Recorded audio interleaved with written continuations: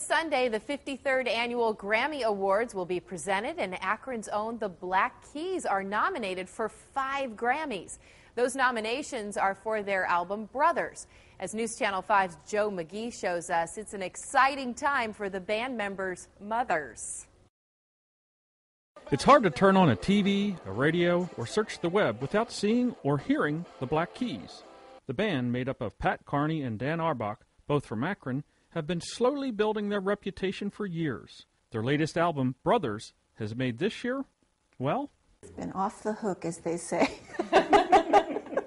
It's just one thing after the other. They figured out how to do what sets their heart on fire and get somebody to pay them for it. So Mary Stormer and Mary Auerbach sure are proud of their boys.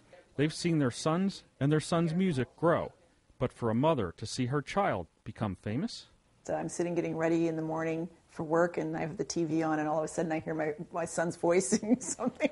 I'm like, what? But early on, when your son tells you he's going to have a career in music, motherly instincts do kick in. When I saw them taking off in that minivan with a 4-inch piece of foam in the back that they were going to sleep in some other seat wired into it, and I'm thinking no seat belts, and you've got all this stuff in here, and you're going to sleep like this. I think both of them seem to have matured a lot, haven't they? Yeah, they're pretty grounded, you know. Yeah, I mean, we watched them do this since they were teenagers, so now that they're kind of grown up. One thing is, the Black Keys' heart is still in Akron. In Akron, Joe McGee, News Channel 5.